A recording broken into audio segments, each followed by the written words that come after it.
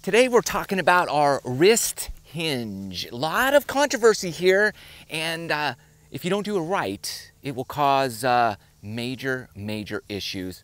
Let's get you fixed up. So there's a lot of videos that show you how to hinge the wrists.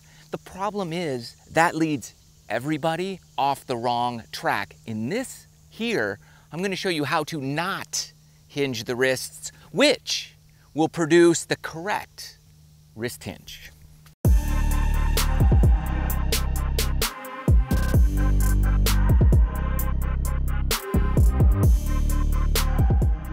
Because with the wrong wrist hinge, you will hit giant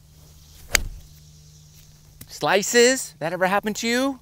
You will also produce a wild, wicked pull hook, and you won't be able to figure it out, and you'll get no consistency. So here's the problem here, is that most of us, when we try to hinge our wrists, we roll the club open, and then we set our wrists.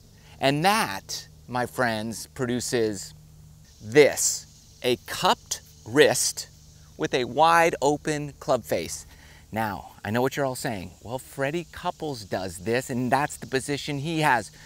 Well, yes, that is true, but Freddie doesn't roll his wrists open and then set his wrist like this, okay? He does it very different, and if your name was Freddie Couples, then you could do it too, but it's not.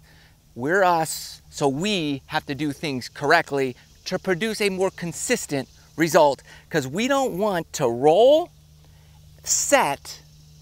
I mean, that will be no good. So that's why I say don't hinge the wrists, because that is exactly what happens pretty much every time we try to get the correct wrist hinge. Now, here's what we're gonna do. I'm gonna show you how to not hinge the wrists correctly, because that will produce the correct wrist hinge, believe it or not. And then I'm gonna show you how to hold the wrist hinge so that it comes into the ball properly. And as you might have guessed it, I'm going to show you how to properly not hold the wrist hinge, which will actually produce the correct holding wrist hinge result. See, it's all about not doing something, and it does the right thing. Isn't that fantastic? Here we go.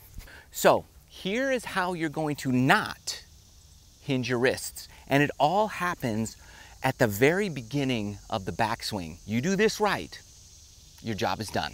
Here's what you're gonna do. Instead of trying to roll, which gets that club way inside, and then you lift, which produces cupping, don't do that. Here's what we're gonna do. All I'm gonna do with my hands is push them this way on the backswing, out. I'm not gonna lift or do anything. I'm just gonna push it out while I turn my shoulders. So you gotta push the hands and turn the shoulders at the exact same time. It's gonna take a little bit of practice, but once you get it, you can't push enough. Like, you'll never push it that way too much. If you start lifting, that's no good. But you can't ever push it this far too much. So it's gonna look like this in slow motion. You're pushing this way as you turn. And I've done nothing else. I didn't roll, I didn't do anything, nothing. All I'm doing is pushing that club out this way and turning to here. That's all we're doing. Push and turn. Then, when you're here, see, I didn't hinge anything. Your wrists will automatically do this. That, right there, that's your wrist hinge, right there. That's perfect, that's it. That is so subtle and easy. You won't even have to think about it, because your push and your turn and your transition will make it do it all by its lovely self.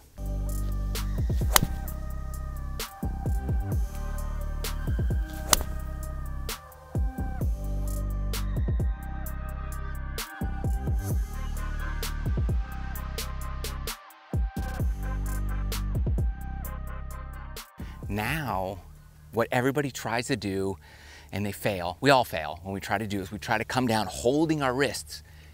Problem number one is we've hinged incorrectly because we whipped it inside, rolled the hands and cupped the wrist, and then we're holding on, and then we shank it, wipe it, everything bad it, and that's no good.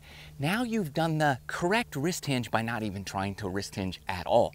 So here is now how you can hold that wrist hinge to make great ball contact, get the compression you're looking for, and stop hitting it fat and sideways. So you've pushed and turned, and you're in a perfect position, and you transition, you get that wrist in.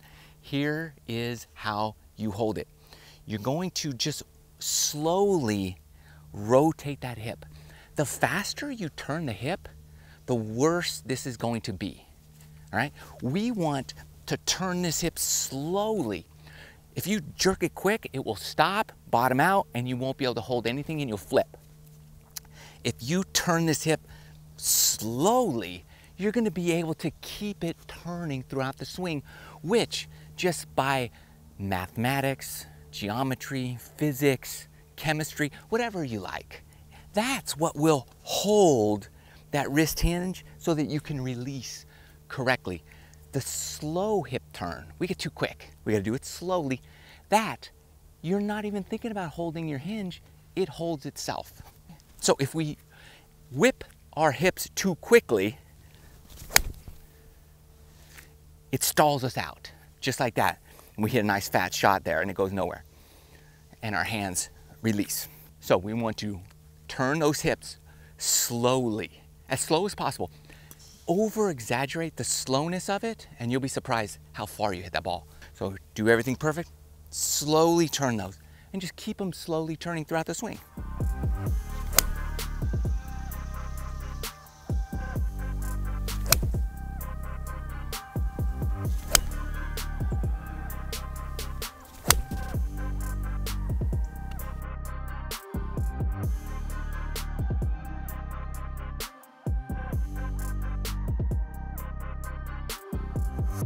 In golf, we do things too much.